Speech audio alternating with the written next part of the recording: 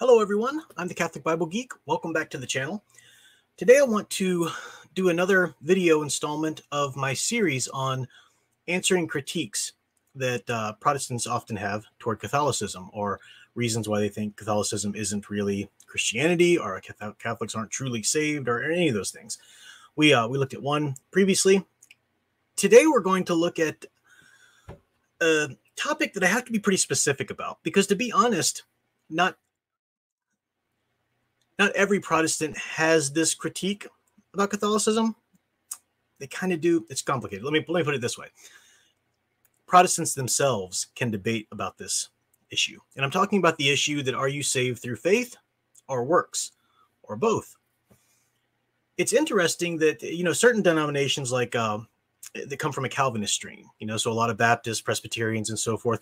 Or, as we're getting into it's in vogue today to have just non-denominational churches, names of churches that have no denominational affiliation whatsoever. And you really have to peel through all of the religious speak on their website, or just go pin down their pastor and ask them specifically, and then you'll finally get, okay, well, we follow the Baptist, or we follow the Methodist, or whatever.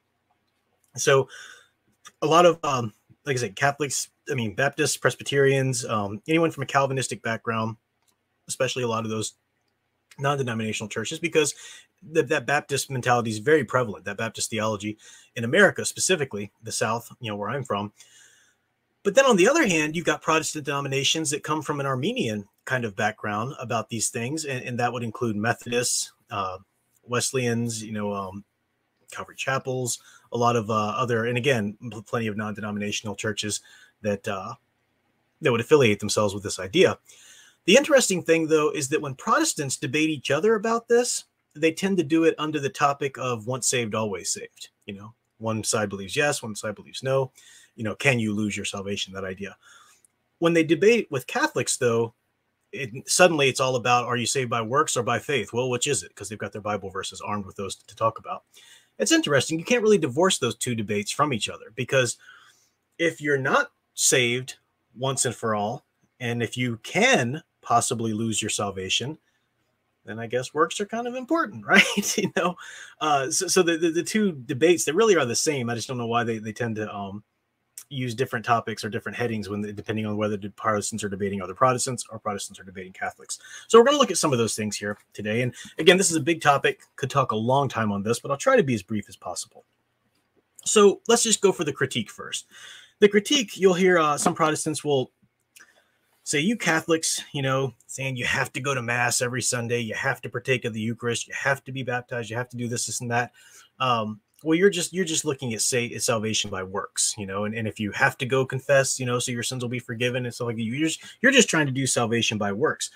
And doesn't Romans 3 verse 28 say that, for we hold that a man is justified by faith apart from works of law? Your translation might even say by faith alone. That's one verse they'll bring up. It would seem, on the surface, if they just throw that verse out, I was like, well, yeah, faith alone. So what are you Catholics talking about with works? Another verse they'll commonly point out is Ephesians chapter 2. Look at verse 8 and 9. For by grace you have been saved through faith, and this not your own doing. It is the gift of God, not because of works, lest any man should boast. Okay, well, there you go. Makes this is by faith. This has nothing to do with your works, right? It's by faith. Well, there are several problems with that, and you always be leery of people who use random out of context verses as proof texts. Sometimes you can point to a verse, acknowledging that you're using it out of context. Here's the general context, but I'm just using it, as a confirmation of what I'm saying over here in this other text. You can do that. I'm not just saying you always need to preach the whole and talk about the whole chapter or whole book. But let's look at these examples. In Romans chapter 3, verse 26, for we hold that a man is justified, and your translations would probably say by faith alone if you have a Protestant translation. That faith alone isn't in the original text. Some people had tried to put it in there. Most notably, Luther decided it needed to be in there. Luther wanted to change, as I've said before, a lot of things about the Bible. He was successful at taking a lot of books out of the Bible, out of the Old Testament in particular, and he wanted to take many books out of the New Testament. He added that word alone to that Romans so that he could assert that your salvation is by faith alone, not works. And then he wanted to take out of the Bible completely certain New Testament books, Revelation, I believe, especially the book of James, because here in the book of James, James chapter 2, verse 24, you see that a man is justified by works and not by faith alone. That blatantly contradicts what Luther would have been trying to say. Your salvation is by faith alone, only by faith alone. Yeah. Now, even without that word alone in there, these passages do tend to kind of, well, they seemingly contradict each other, right? So we do need to look at all of these in context as we go. But let's look at the other verse that they might throw at you, the Ephesians verse. Chapter 2, verse 8 and 9, for by grace you have been saved through faith, and this is not your own doing. It is the gift of God, not because of works, lest any man should boast. But they rarely actually include verse 10 when they throw these verses at you. And here's what verse 10 says. For we are his workmanship, created in Christ Jesus for good works. We're created for good works, which God prepared beforehand that we should walk in them. Now, it's interesting, and it's kind of, sometimes it boils down into semantics, and it's a silly debate, and you wonder why people are so adamant about holding to this idea that salvation by faith alone, that's it, stop talking, nothing else. When that's simply not what the Bible preaches. The Bible does have these things. It does say faith alone. Okay, what does that mean, and how can we make that work with what the Bible also says about works?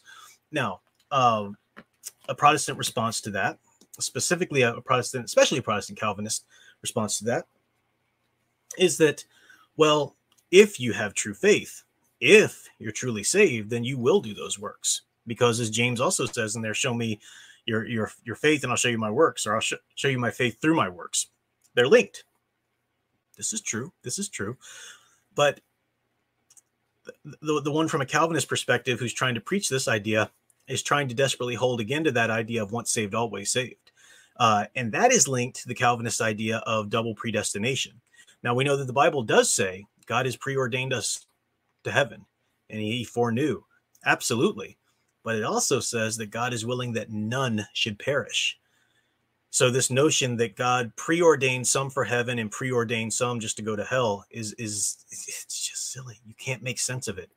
And I know it seems flippant. And I'm not trying to be flippant, that you could say something like that just seems silly when you've got this whole, centuries long tradition from Calvin himself down with this idea, but it just doesn't hold water. It doesn't make sense or jive with the rest of the gospel, or the gospel as we see it in Scripture.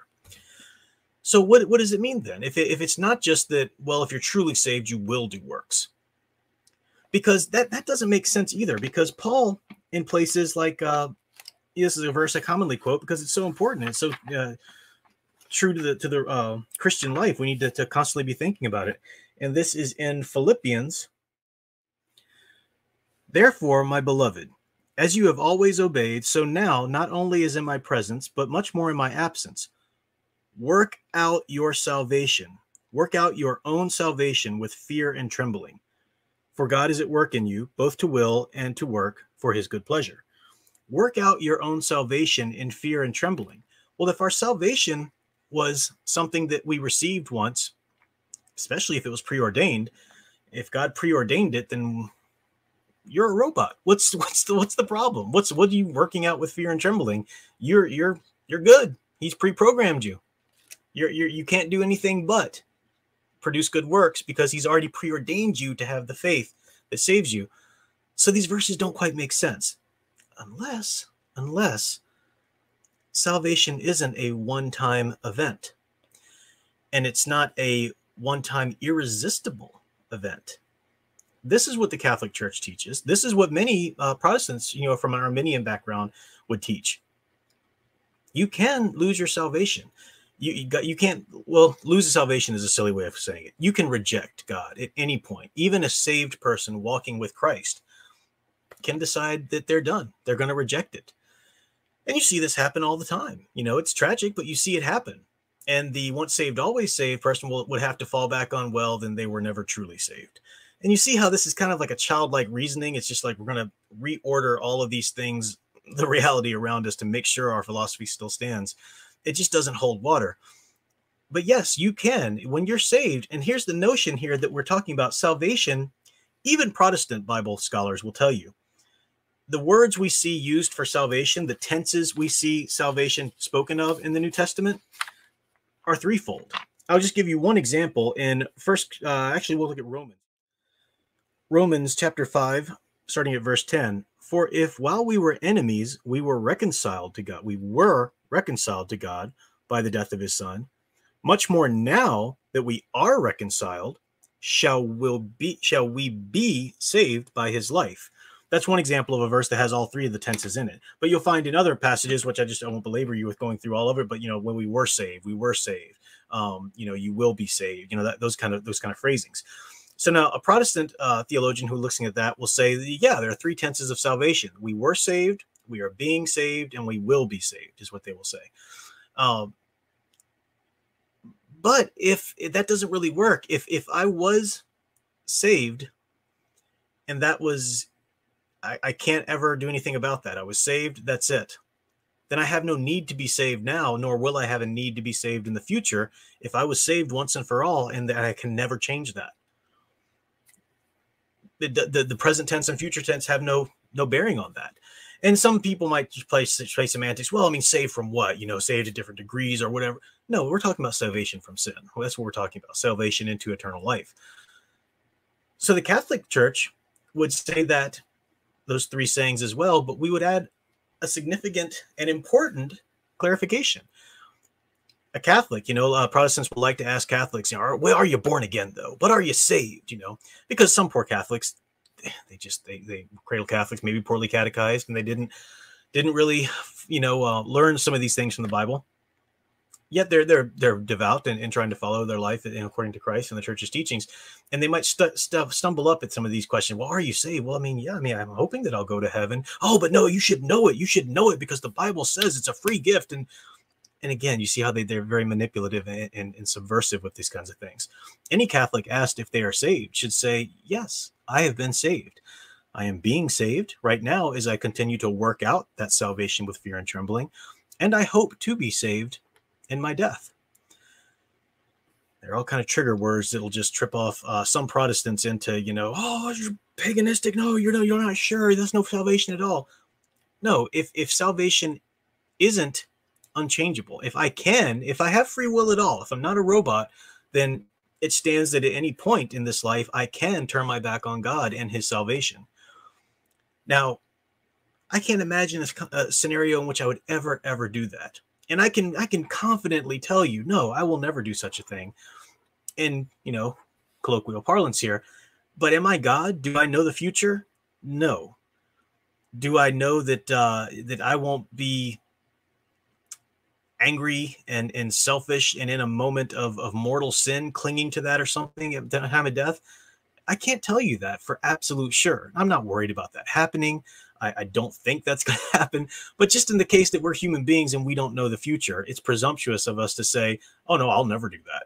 You're a human. Do you know the future? No. So that's why we say we hope to be saved. We pray that for Mary, to ask Mary to pray for us at the moment of our death. That's a whole other thing. Mary, in that prayer, we call her full of grace. We recite Gabriel's very words to her. Hail Mary, full of grace. What does that mean?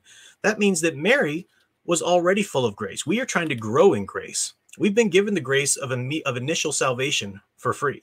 And that initial grace, that initial salvation, which is by faith, it's a free gift that we receive by faith. And even the faith that we have to receive it is God-given. So yeah, no, we can't. When he talks from Ephesians, lest any man should boast, it's not given by works. Yeah, our salvation in our time of baptism or whenever we've had that moment in the past, that is by faith alone, and that faith was given to us by God. We can never say, I earned my salvation. Even after that, though, when we do have a response, a requirement to walk and to work out that salvation with fear and trembling, these are the good works that the Bible talks about that God has preordained for us to walk in. These are our responsibility to choose and constantly say yes to and to work out. These are our good works. But even those we don't do of our own power.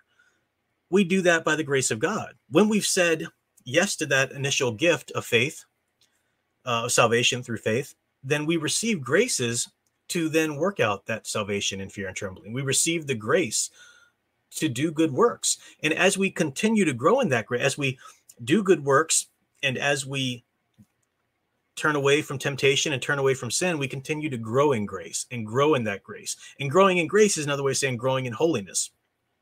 So when Gabriel tells Mary, "Hail Mary, full of grace," he's saying you're full of it. Grace, that is. You got no growing to do. And that's what the Catholics believe. Mary was immaculately conceived for the purpose of bearing Christ and so forth. And that was through Christ's sacrifice as well, not of any works of her own. That was a gift that was given to her ahead of time, but still dependent on Christ's sacrifice. Christ is Mary's Savior, just as he is our Savior. But full of grace. That's what we want to be. So when we ask Mary to pray for us, we're asking her to help us become as she is, as our mother in Christ, to grow to the point that she is, to be what she is in that sense. We're not praying to her, worshiping her, but that's a good example of the full of grace. We want to be growing in grace. We've been saved. We had that free gift of faith that wasn't given to us by works, as Paul says in Ephesians.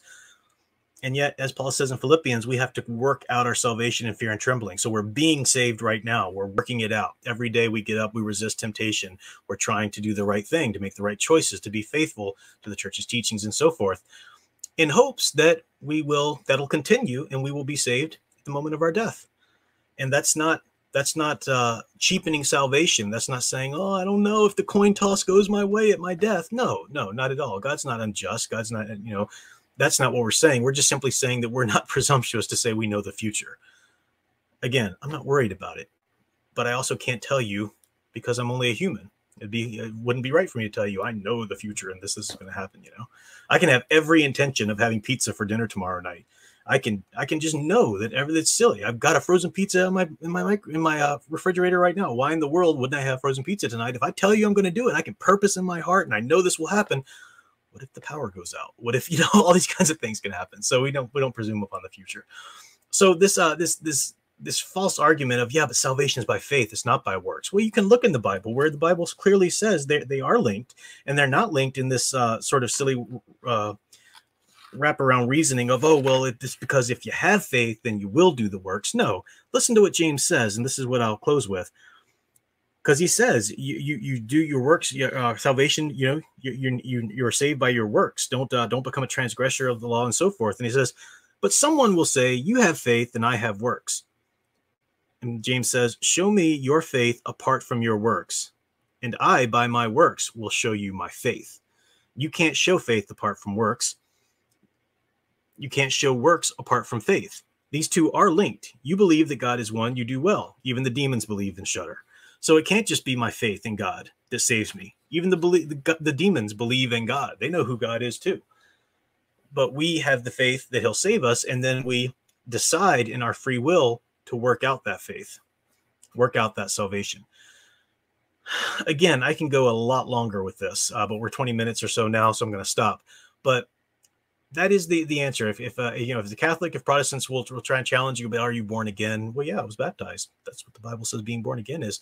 But are you truly saved? Yes, I was saved.